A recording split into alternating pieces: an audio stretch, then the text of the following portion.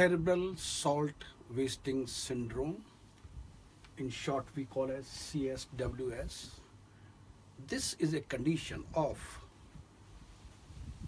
hyponatremia with extreme hypovolemia.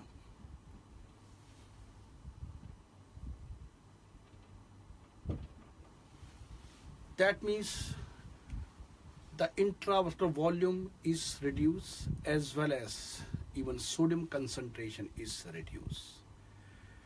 This is one entity usually seen after head injury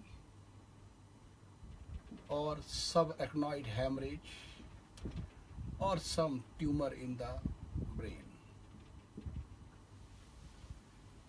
Now what is the reason, what is the pathophysiology behind it? This is due to increase ANP secretion. ANP is atrial natriuretic peptide, and we know it very well. The purpose of this compound is to have natriuresis.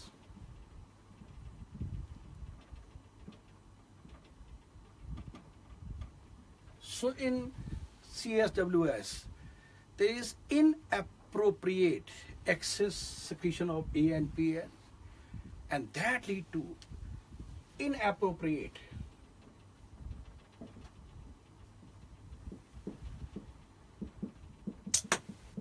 excess sodium excretion in the urine. Okay, and that lead to dehydration as well as hyponatremia. Now, what are the clinical features? First of all, polyuria. And due to polyuria, patient has polydipsia and marked dehydration.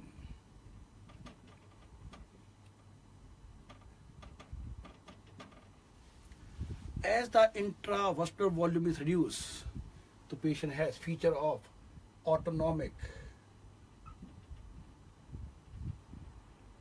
neuropathy.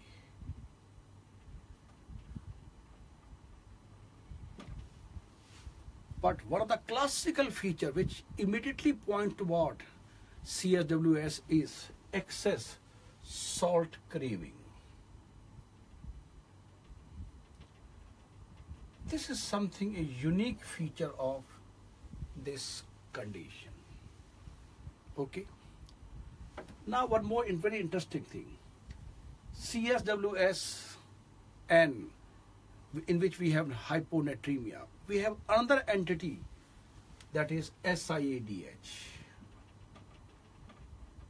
In this also hyponatremia is there. So both the condition, the two things are common. Hyponatremia, and both the condition occur in the same setting of head injury, subarachnoid hemorrhage or some brain tumor. Now how to differentiate between the two? So we'll differentiate like this.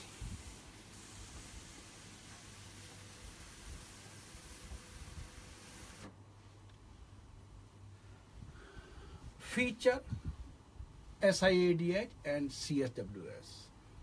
Sodium. This is hyponatremia, hyponatremia.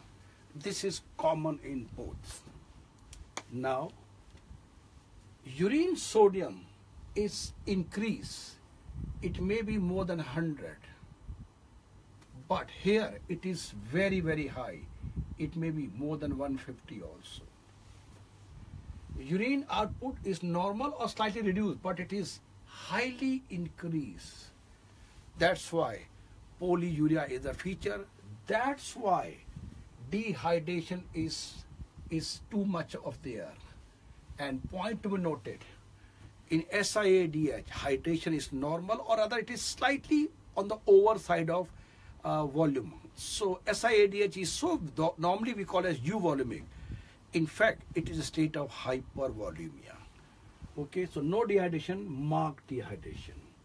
And due to dehydration, uric acid level is increased, and due to overhydration, uric acid is reduced because of hemodilation. And serum ADH is definitely increased in this condition. It is reduced in this cerebral salt wasting syndrome. Salt craving is not there, and it is markedly there. So how to treat? In this case, we restrict the fluid, but in cerebral salt wasting syndrome, we give excess of salt and water because of patient has marked dehydration is a feature.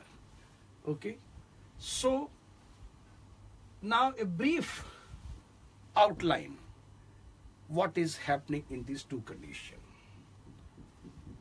This is the 1 glass of water. It has 100 ml of water and there is 100 milligram of salt. 100 milligram of salt is there. The concentration is 1 milligram per ml. If I add 100 ml water more, the volume becomes 200. The concentration goes to 0.5 milligram per ml. But still, the amount of salt is same, 100 milligram in the glass. So this is what is happening in SiADH. Excess of water, all of you know that this is the tubule. In the tubule, ADH comes and absorbs pure water from the collecting tubule. Remember, ADH has no role in sodium absorption. So excess of ADH, so main reason of what I told you was excess of ADH is a reason of this problem. That lead to excess water.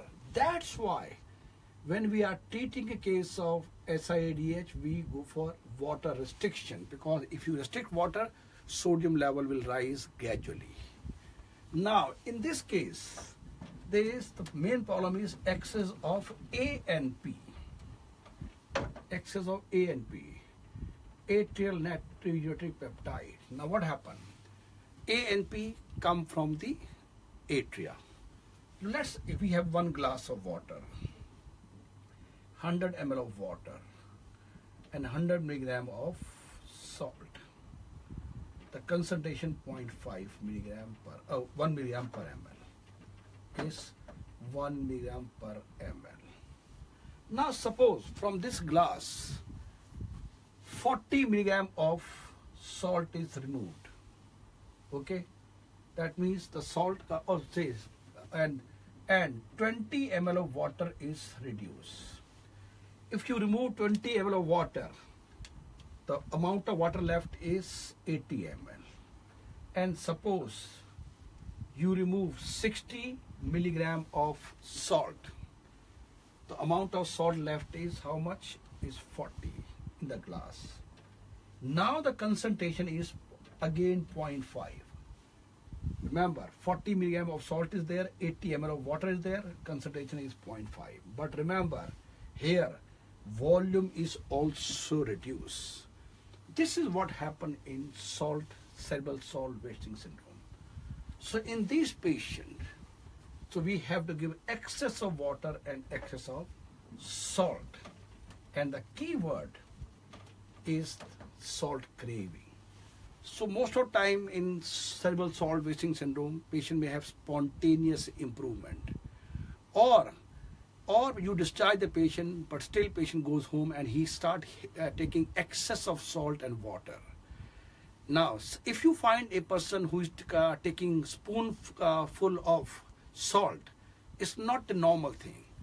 We can take sweets, but you can't take a spoonful of salt. So whenever you are getting a patient of salt craving with dehydration in a setting of head injury, you think about cerebral salt wasting syndrome. And of course, as I told you, there will be feature of autonomic neuropathy. That means postural hypotension will be here. And there will be no postural hypotension. This is an additional thing. But dehydration itself is a good indicator. So give excess salt.